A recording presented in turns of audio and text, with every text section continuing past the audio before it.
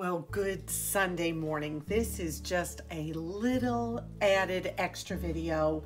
I woke up this morning, it's early, it's like 7 o'clock Eastern time here, and I saw the sunrise and I grabbed my camera and I was like, I gotta share this with you all. And then I thought, let me make some pumpkin bread while I'm at it and share that with you as well. Just to chat, just to touch base. I literally threw on a flannel shirt, so you're not going to be seeing a lot of me, but this is just a good morning. Let's make some bread together. I'm making a pumpkin bread, and I thought this would just be wonderful to touch base with you, let you know we're thinking of you. So I wanted to just share this quick recipe with you, make some bread. It's chilly here this morning, but again, the sunrise was so amazing. So what I'm going to be making is just a pumpkin raisin bread. So to start with, I've got a cup of pureed pumpkin. This isn't pumpkin pie filling. This is actually pumpkin. So I'm going to put a cup of that, and you can buy pumpkin in the store in a can, which is exactly what that is. A half a cup of mild tasting oil. This is just vegetable oil.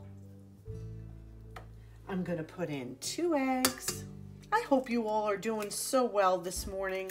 I hope this day finds you blessed. We are heading to church in a little while.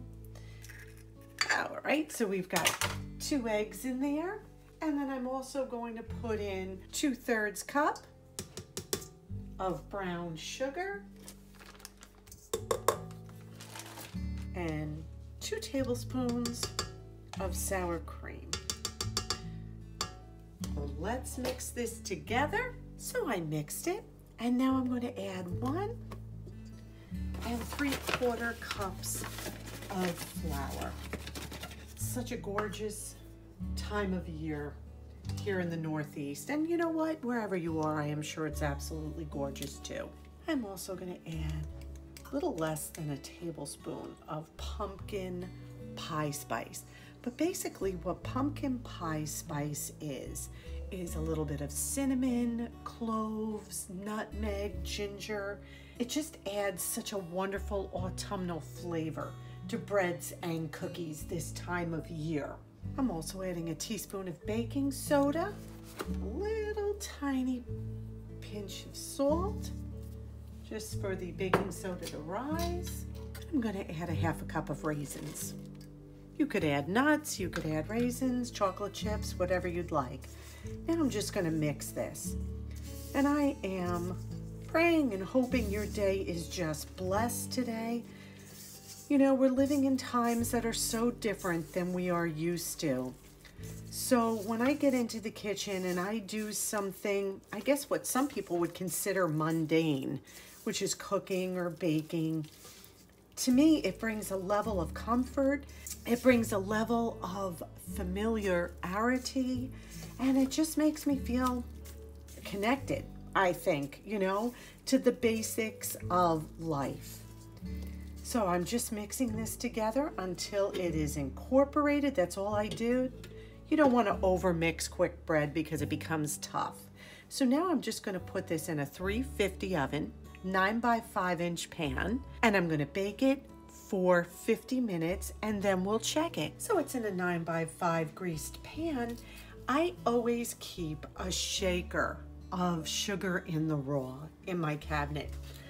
I like to add it to quick breads on top, just a little sprinkle. And what that does is it just crisps the top. When you bite into that soft piece of bread, you get that little sugary glaze on the top. It's scrumptious. Okay, we're going to put it in the oven, 350 for 50 minutes, and we'll check it. So this cooked for 50 minutes. I checked it and it still wasn't done. So I let it go for another 10 minutes. So it was just about an hour, and it came out perfectly, nice and clean.